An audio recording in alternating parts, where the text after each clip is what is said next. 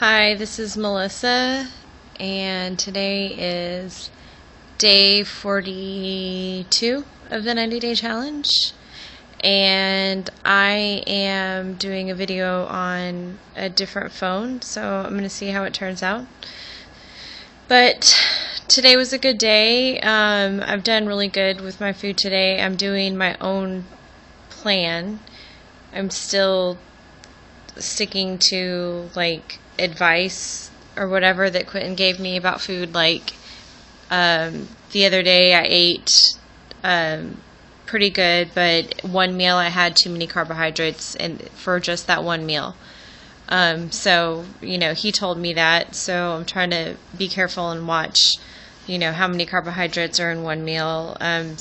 He told me I should be eating 120 grams of protein, so I'm still trying to make sure and do that and spread it out through the day, but I'm just not doing just the meat. My body was not responding well to it. I had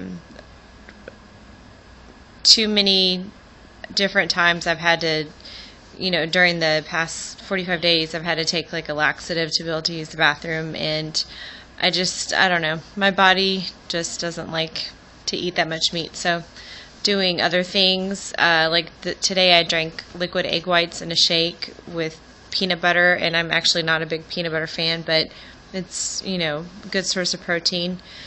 I know other things are better, and I want to get almond butter and just some things that I know are more healthy and that I would prefer more than peanut butter or whatever, but just more things for protein, and hopefully this goes well.